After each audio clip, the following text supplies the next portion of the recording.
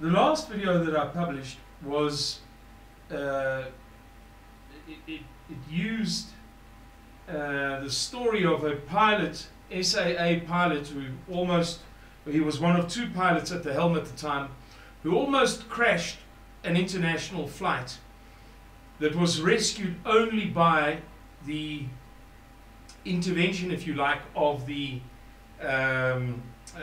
automatic pilot, autopilot. And I have another story now to do with flying. It's the very next video. It is genuine coincidence. I happen to remember that at the time that I got these two stories, it was quite a coincidence that they should be one after another.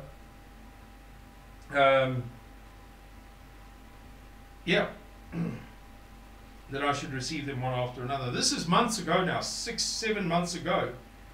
But they were stories that I didn't cover at the time, and I'm cleaning up some stuff and throwing away a lot of stuff, but also making a few videos of things that have some kind of moral to them, some kind of, they're worth, there is some moral to them that is as relevant now as it was then, even if the plot of the story is not topical anymore.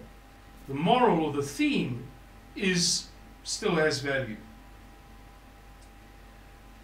So it's just by coincidence that I'm doing two SAA or airline type stories in close proximity, in quick succession.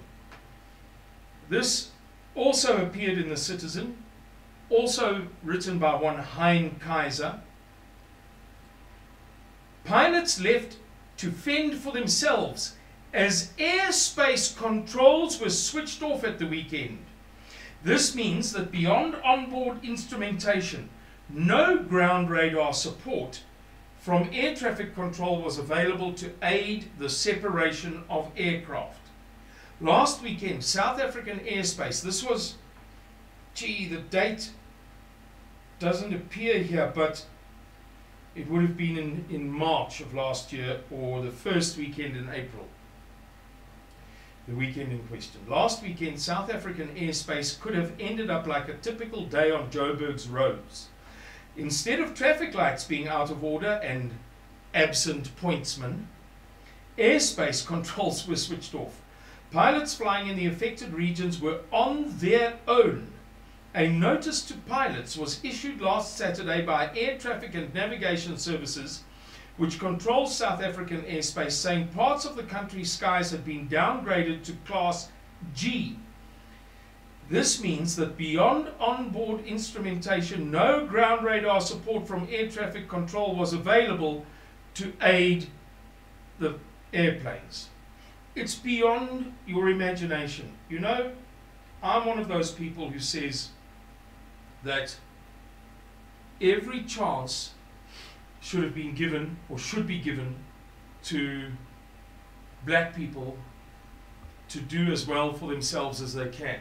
Let people succeed and fail on their merits. You will never guarantee outcomes, equal outcomes. It just doesn't work that way. But what you can do is grant people fair opportunity. Therefore, when the new South Africa began, I was one of those people who, although I had deep misgivings, and within 5 years, in fact it was at the time of the second cabinet, a particular event happened, the Mail and Guardian wrote about the new cabinet, the second cabinet of South African government following the 1994 elections. And they gave a bit of attention to where the various cabinet ministers came from. Excuse me. And I noticed that there was a tremendous bias toward people from the Eastern Cape, Xhosa people. And I went and did some research on South African demographics to get a better understanding of how great was this imbalance, how disproportionate to the demographics were the numbers of Xhosa people in the second cabinet, the Thabo Mbeki cabinet. And I then spoke to a black woman who's very well connected to the highest echelons of the African National Congress. And I said to her, I don't know, if you don't know, I'm just asking. And she said, because there would have been a revolution if these are not her exact words, but I think I'm true to the spirit of what she was saying. If we'd been egalitarian, if we treated every tribe equally, in spite of the fact that the Xhosa people, she is not a Xhosa, in spite of the fact that the Xhosa people had come to dominate the upper echelons of the African National Congress, there would have been a revolution. Those people wanted theirs, and they wanted it now. And there would be no such thing as non-tribalism. You remember that? Non-racism, non-sexism, non-tribalism, non-racism, non-sexism, non-tribalism, non-racism. You remember that? Huh? She said the non-tribalism thing just simply couldn't be afforded. And my point is that at that point in time, I came to realize that this thing is going one way. That there were too many signs. There was too much of a stink, a smell in the nostrils for it to be as, for the new South Africa, for the Rainbow Nation, for the African National, for the new South Africa made in the image of the African National Congress, for the new South Africa state made by virtue of deployed cadreship, very much in the image of the African National Congress, for it to be as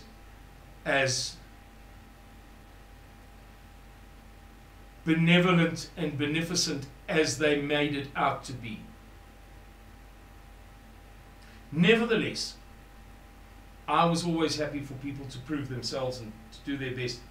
And I once worked for a company that had, at one stage, 332 staff.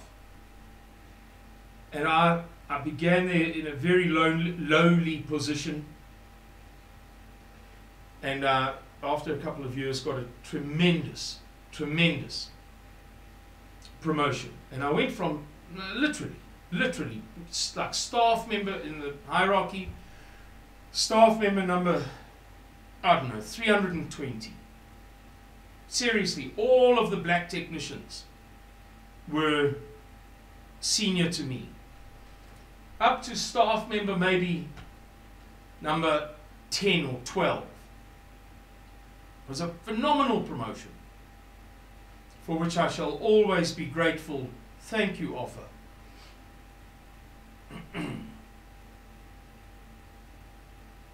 That's the man's name. And when I was leaving the shop floor to go into the senior position, behind a desk, hunched over a computer, using this rather than this, some of the black guys approached me. And one guy had tears in his eyes, and he said, we just want to say thank you to you for being the best of all of the white guys that we work with. And I said, oh, it's no problem. He said, no, please, don't, he didn't use these exact words, but don't chase us away, don't dismiss us. We're very, very grateful to you, because you were always willing to show us and to help us to learn and to share your knowledge. And he said something like, we've learned more from you alone than all of the others put together. And a fairly big staff working in that one confined environment, under literally one roof, one enormous roof in Bez Valley in Johannesburg, Judith's Paarl. I said, okay, I accept your thanks. I wish you everything of the best. My point being, not that I'm a saint, that really it's just to allay or dismiss the suggestion that some people might be leaping to, that I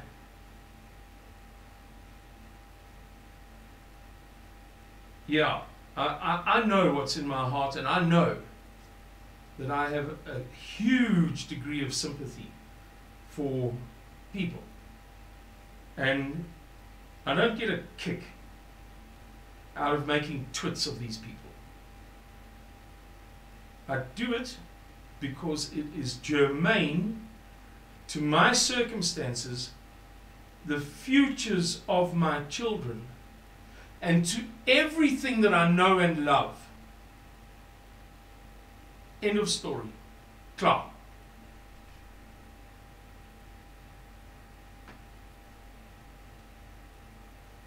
These idiots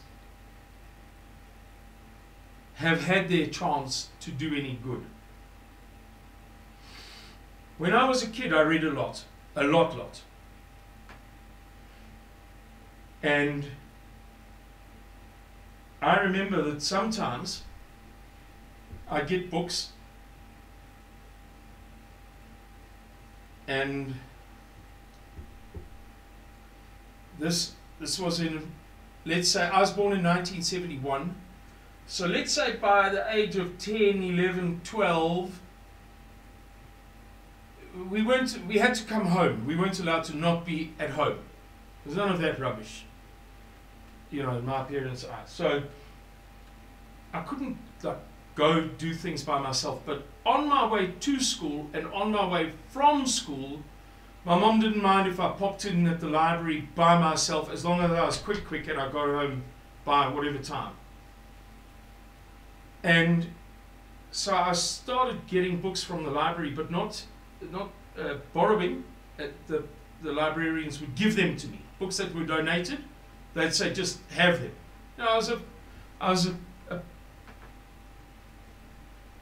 a serious reader. And they obviously appreciated that. Old-fashioned librarians, you know, I was like a protege.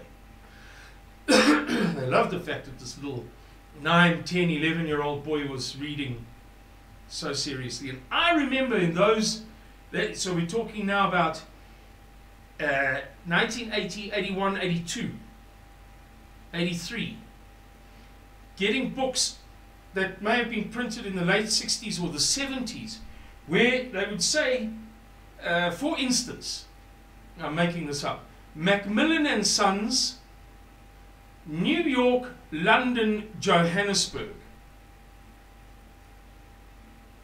Penguin Books, again I'm making it up, New York, London, Sydney, Johannesburg. And I distinctly recall how, with time, that became less and less and less and less and less. As South Africa became greater pariahs, international publishers no longer wanted to boast about having a prestigious office in Johannesburg. Or, simultaneous to that, you remember the difficulties of the late 70s and the 80s, as our economy was not quite so dynamic as it had been, and as international sanctions began to really kick in, some of those satellite offices of those global publishers may have closed down. Excuse me. And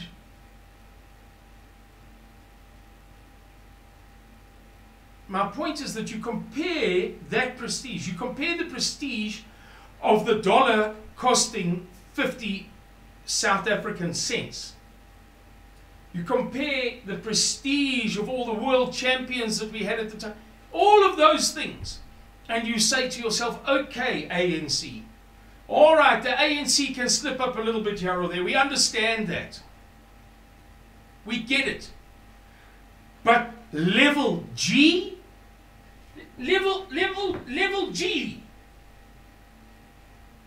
level G, downgraded to level G, A, B, C. I know what letter of the alphabet it is because it's the 7th row on a chessboard, but let's go through the exercise. A, B, C, D, E, Downgraded that much.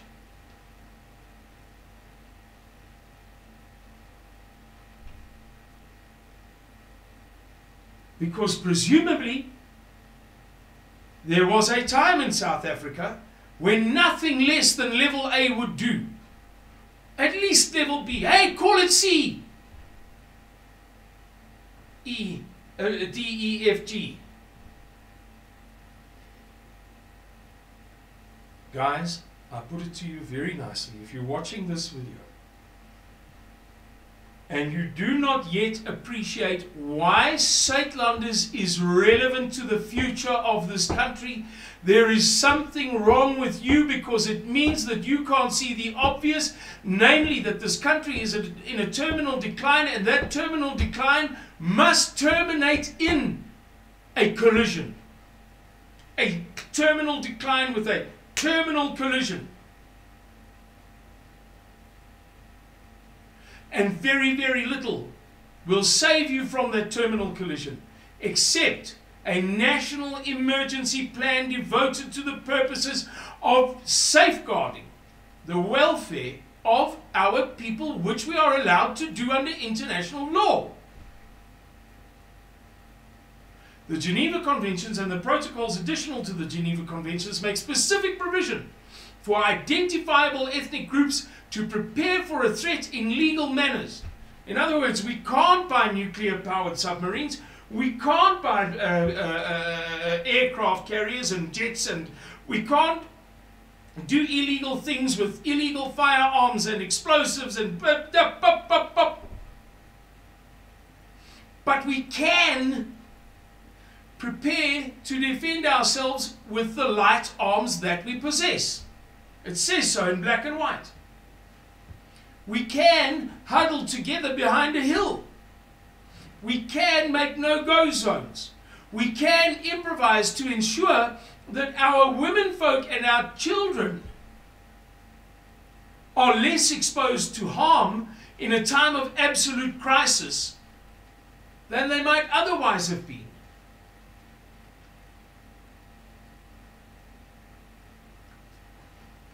I'm telling you, and you may mark my words, that within the next 6 months, videos like this are going to become more and more and more relevant as people see what is the actuality of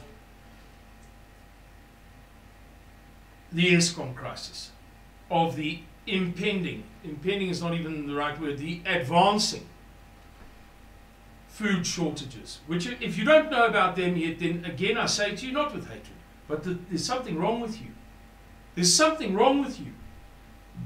If you go to work at Vaxmont's attorneys in Sandton every day, and somehow